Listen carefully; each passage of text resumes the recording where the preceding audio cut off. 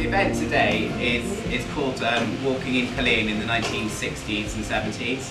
So what we're going to show today is some of the stories that have come through from people that I've met over the last year. So there are about 8,000 people who live in Caerleon.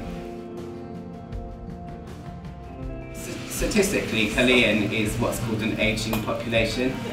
Aled used this word on me, social science, and I have to say, Aled, I don't really know what this word means, because I find a lot, coming from a world of making and moving and stuff, very often in that world we just do stuff.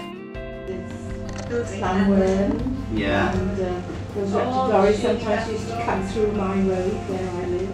And the great thing about Lodge Hill is everything is, well, you can tell the story about it. That all of this is in a lifetime. Knowledge of where we live, which is what we're sharing now, if that disappears, then I just think that our lives are a little emptier. In the same way, if we're not in connection with our bodies, you know, our lives are a bit poorer too.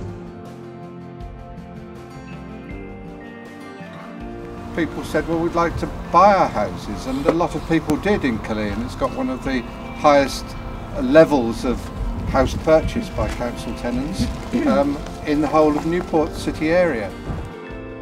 What we're doing now is we're entering Nigel's teenage mind. And he'd sell bread at the door, and it would be warm.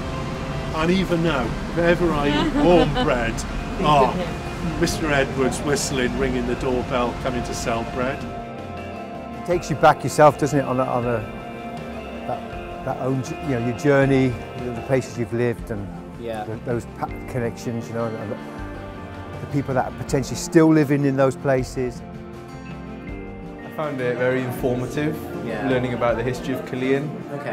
Because I've only lived here for 5 years and I don't actually know that much. So it was very interesting to learn about the residents who used to live here.